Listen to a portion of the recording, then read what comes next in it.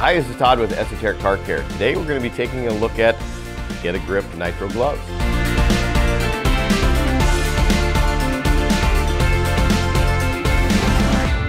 Okay, Nitrile gloves. There's a lot of different products out there on the market. You can pick it up in a variety of different areas. You know, we've been testing different gloves here in the shop for quite some time. We ran across these, liked them a lot, and decided we're going to offer them to our students and our customers as well. A couple things about gloves. First of all, we're dealing with a lot of different chemicals here in the shop.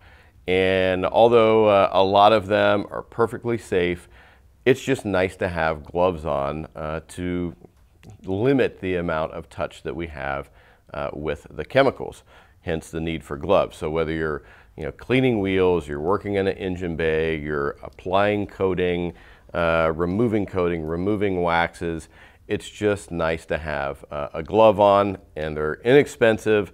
So in between jobs, peel them off, throw them in the garbage, grab a fresh set out of the cabinet. Now these, they come in a nice convenient 100 pair box. So with this, you're at about 15 cents each. It's $15 for the box of 100. So relatively inexpensive. And with the manufacturer of them, most of the gloves you're going to find out there, it's just a complete smooth surface. Now, this has a bit of a dimpled surface on it, so when you're working around things, it's got some grip to it, hence the name of the company, I'm sure.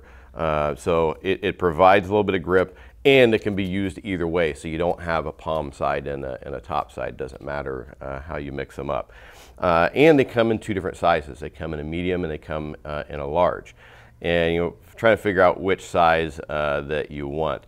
It's kind of an odd thing to talk about shoe size and glove size, but they are related. You're a shoe size from say 6 to 9. Typically, you're going to be in a medium size glove. You're above that, you're probably going to go with a large size glove. So make sure and order up accordingly. Now this one right here is a medium.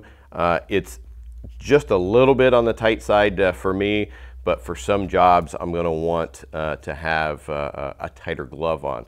Other things I'm doing in the shop, I might want to have a looser glove. So kind of keep that in mind too, just depending on how much detail that you need to be doing.